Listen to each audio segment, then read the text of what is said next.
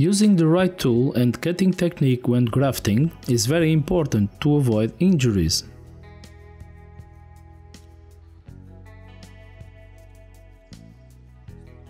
A dull grafting tool will stick, make you use more force, and if you don't control the knife correctly, you will cut yourself.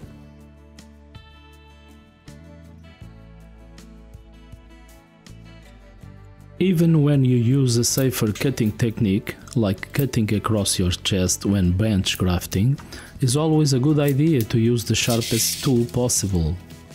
Test your grafting knife by cutting a piece of paper. If you find any resistance, your knife needs sharpening. You can take your knife to a store to be sharpened by a professional, or you can do it yourself. Your best option, if you want to sharpen it yourself, is using a set of sharpening stones. These stones have a more or less coarse grain, indicated by the grit number. The smaller number will be needed to restore damaged blade edges.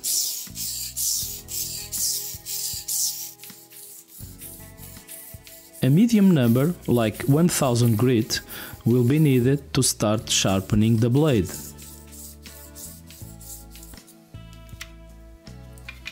A higher number, like this 3000 grit side, will give the blade a very good sharpness. To finish the job, use a 6000 grit stone or higher, or a more cheaper solution like a strop. To know more, check my video on sharpening grafting knives in the channel, or follow the link in the description. Whenever possible, as when bench grafting, use a safer cutting technique, like cutting across your chest. Lock the knife and scion in your wrists and cut with a parallel motion across your chest and away from the hand holding the wood.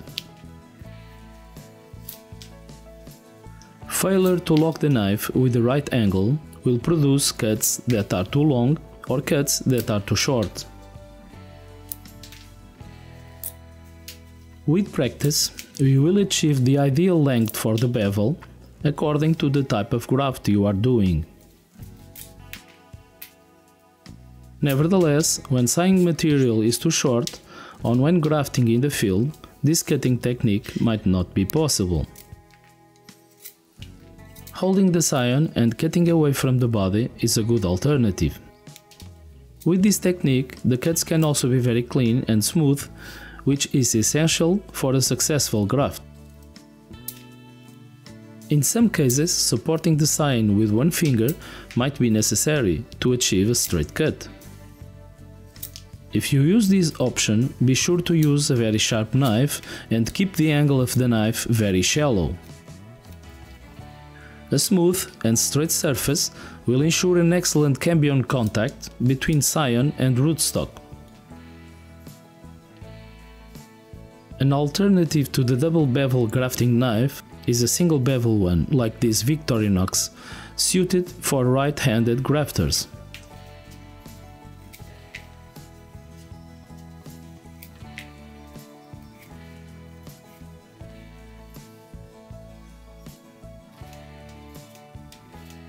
This type of grafting knife is safer to use by beginners, as the flat side will prevent the blade from going too deep.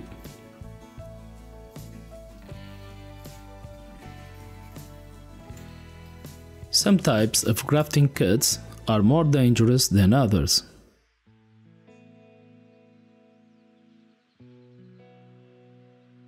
When doing a tongue in the scion, for the whip and tongue technique, you simply can't avoid cutting towards you. Using the thumb of the cutting hand as a control point is essential, as it prevents the knife from going any further.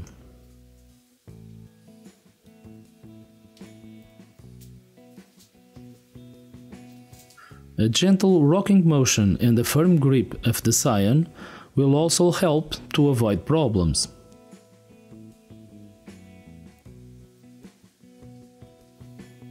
Another grafting technique where you might have to cut towards you is the chip bud grafting technique.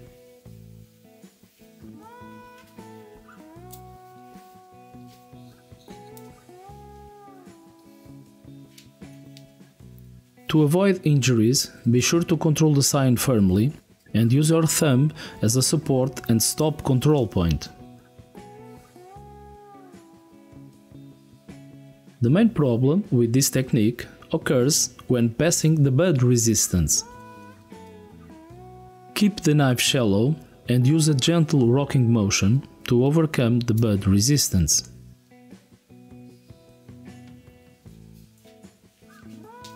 Be sure to make the base cut first. It will serve as a stop point, avoiding that the knife can go any further. With practice, you will achieve perfect lock of the wrists with the scion. Controlling the cut, the knife can't go past the base cut, which acts as a stopper.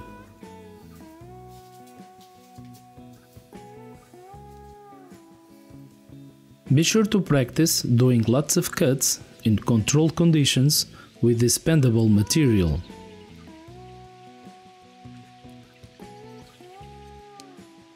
In the field, with limited scions to work with and in less than perfect conditions, the practice will pay off.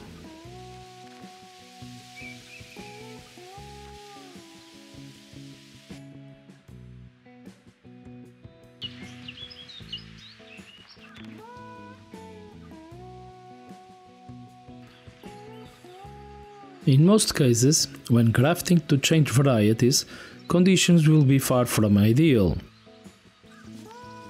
So, you will have to adapt and be versatile with your grafting cuts. Rootstock position and shape can be awkward, so be careful when cutting in these situations.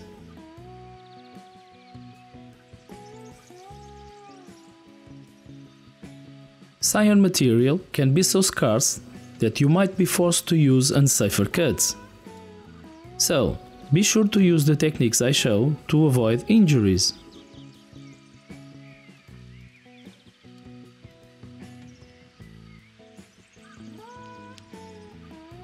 In these awkward positions, cuts will not be perfect. But they usually don't have to be, as long as there is cambium contact at some point.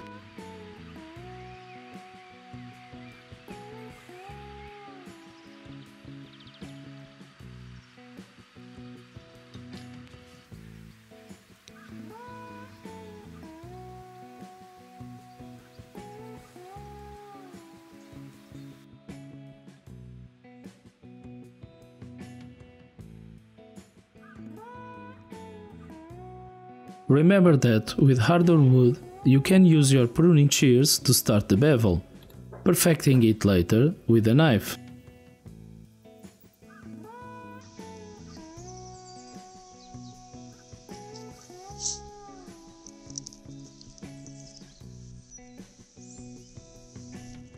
Check my other videos on grafting to know more. A few links are available in the description.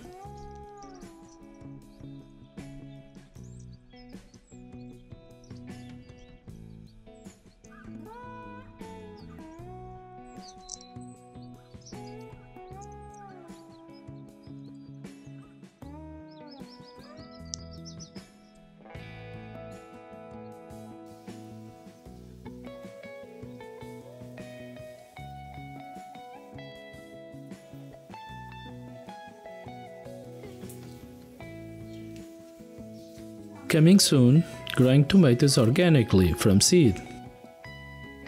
All the steps you need to know to achieve success.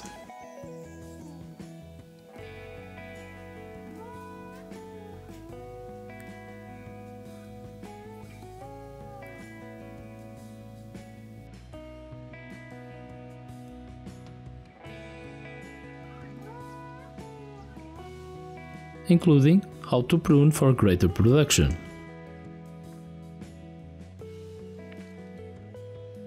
Thanks for watching.